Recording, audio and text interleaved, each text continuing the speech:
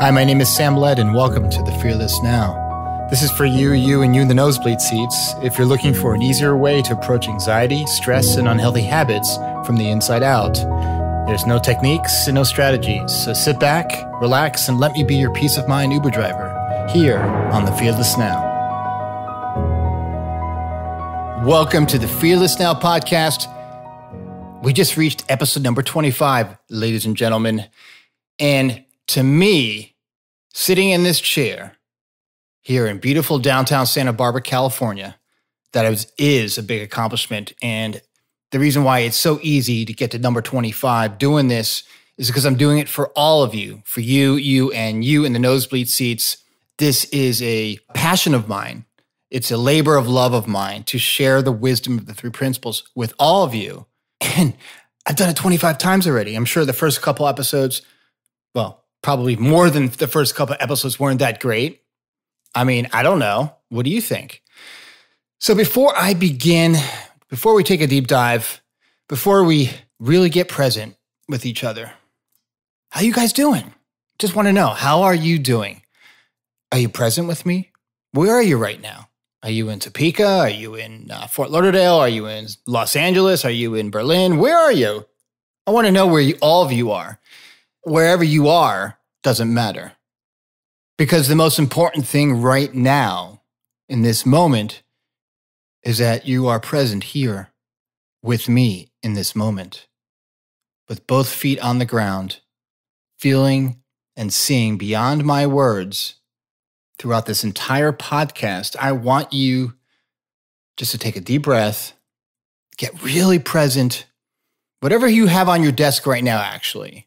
Whether you're in your office at work or at home or if you're driving, okay, just get present. Just get present. Just listen to the sound of my voice. What comes up for you? What doesn't come up for you? It doesn't matter. And I want you just to drop in to this moment, this fearless moment right now. Doesn't matter where you are in life or what station you are in life, whether you are living in a shack-tone shack or in a mansion in Beverly Hills, or you're retired, living in Florida, or you're just starting out in life. We all have this superpower. We all have this gift. It's this moment right now. It's this fearless moment right now. But as perfectly imperfect human beings are, all of you, and you over there in the nosebleed seats, the one thing you can't fuck up, the one thing that you'll never get wrong is when you drop into the present moment and you see who and what you really are, which is kind, which is calm, which is full of wisdom. You feel the current, the calm, gentle current of life taking you along a ride. You kind of see that inner GPS working overtime to guide you along this river called life. Not to get too pithy or metaphorical, but it is true, a spiritual truth, a real truth, a truth. And when you can see that, like I see that, anything is possible. Now, there's free will, and of course, nothing is guaranteed in life. But you give yourself that possibility wherever you are, whatever station of life you are in right now, to find solutions to your outside world's problems, even though the inside world that your soul, your conscious soul is perfect. You find ideas for your next book. You go on a dating app and you find the love of your life. You buy that car that you've always wanted. Or you just are present, breathing here, right here with me, this special moment that we all share, my friends. You guys are part of the Fearless Army, all of you. So today, in this podcast, we're going to talk about using your superpowers against yourself. It's kind of like, imagine walking around and you had a stun gun in your hand, and then every now and then, the stun gun, or you hit the trigger button of the stun gun and it went off and it zapped you right in the forehead, right? That's what happens when we use the superpower that we have, this brilliant superpower that is God-given to us through this brilliant machine called the brain, this supercomputer with a very, very sophisticated operating system, trying to keep you safe very innocently, but it doesn't know its head from its asshole. Excuse my vulgarities, excuse my French, but I just speak from my truth and share it with you. And hopefully your truth comes out beyond my words. And because our brain, it's a brilliant supercomputer, it's not a soul, it's not who you are. Who you are is part of this whole enchilada underneath what the brain is trying to do. And the brain is a system, is a computer, it's a machine that's doing the best job it can to do so many things at once. Think about that for a second. I mean, you don't think about respiration all the time. You're not taking notes on, you know what, maybe if I take 5 breaths this time, maybe if I take 7 breaths this time, maybe I need to think about going to the bathroom, right? Sometimes we think about going to the bathroom, but all these things that our brain does for us, we don't even think about it. It just does anyways. Modulates organ systems, does all these amazing things, keeps you safe, signals secretion of neurochemicals when we're actually being chased by a saber-toothed tiger, not the illusory thinking around fear when there is no saber-toothed tiger present, future fantasy, dread, doom and gloom, all of that stuff. So give your brain a break, ladies and gentlemen. As weird as that sounds, your brain is doing its best to keep you safe in the outside world. But the world inside of you, who you are, the conscious you, the perfect you, the all-knowing you, the well-being you, underneath the brain spewing 75,000 thoughts a day at you. Your innocent brain doing its best to keep you safe, loves you, but doesn't understand what the conscious you, the you that's ever present, the you of the formless, not the physical you, the you that makes you, makes you John, makes you Susie, makes you Muhammad, makes you Jacob. It's like the brain just is unable to put all the pieces together when it comes to the conscious you. So it does the best job it can to inform you, of the world around you through language, through thought, through thinking. And sometimes, or in some cases, in my case, a lot of times, my supercomputer glitches and my thinking goes sideways and my mood goes to the dark side sometimes, like all of us sometimes. But once we see there's just a glitch, a temporary glitch in the operating system of our brilliant brain, of our ever-evolving sponge, of a brilliant supercomputer, it's just, there's a bug in the system. But you know what? What is 100% true, and you don't have to look this up in Google because it is truth, our brain has the most brilliant ability to correct itself. It has a self-correcting system, it has an auto-update system when we get caught up in a low mood, when we get just caught up in our own humanness or in our own shit, when we get yelled at by a boss or when someone cuts us off in the freeway and our brain is erroneously placing all kinds of story around that situation. And we take the bait and we get sucked into it and maybe we have road rage and we start yelling at the other driver, or we get pissed off at our family member, or our cat takes a dump in the middle of our family room and we get really angry. But then we beat ourselves up for being angry, and we beat ourselves up for behaving the way we do and reacting. But you know what? All that is okay, because then we see what is going on. You don't have to censor yourself. Yeah, you don't want to act like a total asshole in front of strangers and hurt somebody, God forbid, or hurt your partner physically or emotionally. That's not okay. What I'm talking about is, sometimes we get angry and we yell, right? And we snap. That's just part of being human. That's just part of the brain glitching sometimes. And when you can let yourself off the hook for being human, but then seeing how the mind works when our thinking goes sideways, when we are triggered by something, we could just sit still with it. we can catch ourselves when we scare ourselves to death, or catch ourselves when we stress ourselves to death. But psychology, God bless their hearts, therapists and psychologists and psychiatrists out there in 2021 society have it backwards, innocently. They see the world as outside in, that, our external world has a big influence on us.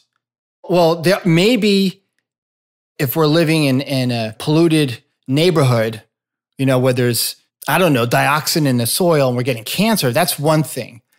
But when it comes to day-to-day life, when it comes to just living your life step by step, nothing outside of us, unless we're being chased by a saber-toothed tiger or someone has a gun and they're holding it to our head, hopefully our brain will act quickly and, we'll either run or we'll do anything to keep ourselves from getting shot, right?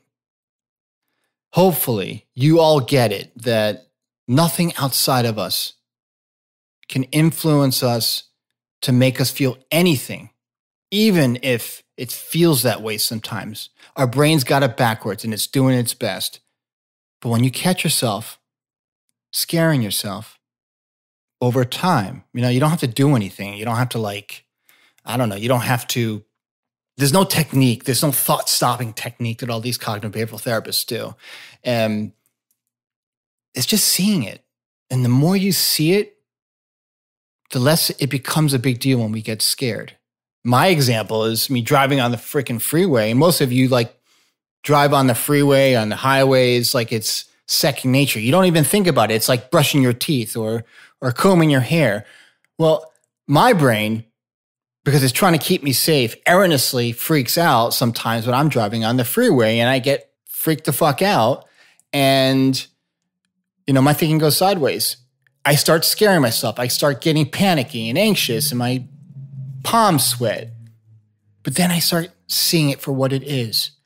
It's not going to kill me. It's not going to harm me. I might feel really scared and my heart might be beating out of my chest. But there's all this wisdom inside of me, this internal GPS underneath all of that panic that is all there on offer for me to access. And when I catch myself in that panic mode, driving on the freeway and getting really scared about nothing because nothing's going on, my brain is making up all kinds of story that it's labeling as, this guy in the lane is going to hit you, or there's too many cars on the freeway and everyone's driving too fast. There's no shoulder, so how are you going to get, there's emergency, how are you going to pull off the freeway if your car has a flat tire or you have a blowout? All these scenarios, all of this thinking going on, when we know that the chances of that happening are not that great, and that we ultimately have control of our vehicle. We do have control, even if our brain is making us feel like we don't have control. And that goes with everything in life. So what are we going to do with all this delicious 3 principles, fresh flavors, 31 flavors of spiritual truth? Well, we're going to catch ourselves. And we're going to see how our brilliant brain sometimes just fucks up, just like your MacBook Pro fucks up and it freezes. My computer froze today and I was almost having a hissy fit because it was I didn't know what to do. And eventually I calmed down and the computer reset. Well, actually I hit the power button and it reset. And the iOS, the operating system, did a whole diagnostic check. And the computer started working again. Same thing goes with our phones. And the same thing goes for all of you. The next time, you start freaking out, maybe a family member is sick and they're very close to you and they're, maybe a first cousin, or maybe it's your sibling, it's really sick. And your mind's going to, oh, wait a second, they have cancer. So I'm probably going to get cancer because there's a genetic proclivity towards it. What part of that is true? I mean, I would say we all have the proclivity, have the vulnerability of getting cancer. I mean, we have cancer in our body running around even when we're completely healthy. It's just an over-reproduction of cells going haywire. We can get caught up in that story our brain is making up, but at this moment, or at that moment, when you're obsessing about that we all tend to do sometimes, including myself, we can just take a deep breath. We can just get present. We can see the thinking for what it is. absolute nonsense. And when we do that, when we see it more, we're able to drop into this fearless moment, this fearless time we're in, this special moment that I'm sharing with you right now when you're listening to this podcast. How special is that, right? At this moment, you're alive and kicking. It's like that Simple Minds song. Great song, by the way. You're sitting here or driving or in your cubicle with me right now. We're here together, and time and space doesn't matter. You're present with me. You're alive. How great is that? Okay, finances aren't that great, and your family member is sick, and your dog is old, and your car has a leaking head gasket. Okay, but in this moment, everything is perfect. And the outside world doesn't matter because you're here with me in this fearless moment, in the fearless now. I hope this has been helpful.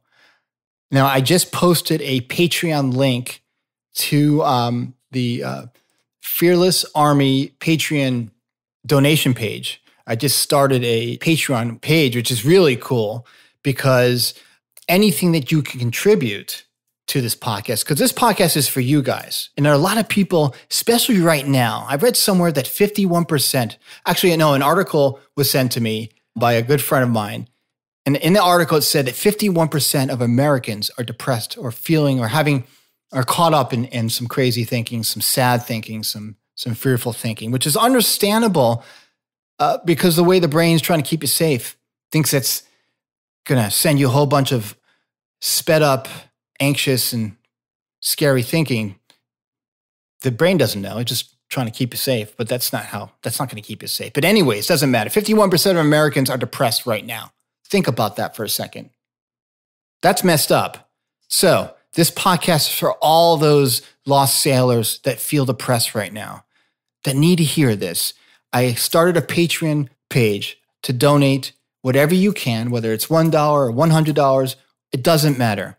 I'm creating a fearless army of Fearless Now listeners because your listeners make this podcast possible. I have many costs for this podcast. I have someone that I spend I think I spend a couple $100 a month to mix and to edit and to make this podcast sound as good as it can be for all of you, for you in the nosebleed seats. So please donate what you can today. Go to www.patreon.com/samled5555. It's www.patreon.com/samled5555. And every contribution, I just want to say thank you. I'm so grateful.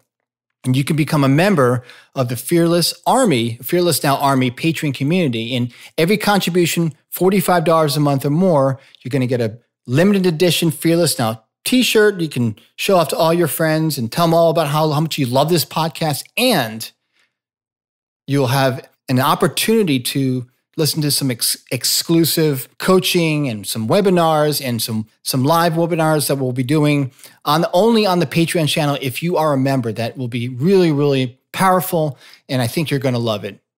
So what are you going to do when you finish this podcast? You're going to go to my Patreon channel or my Patreon page and donate what you can. I'm so grateful, everybody. Thank you from the bottom of my heart. And thank you for listening to The Fearless Now. I'll see you again next week for another episode of The Fearless Now.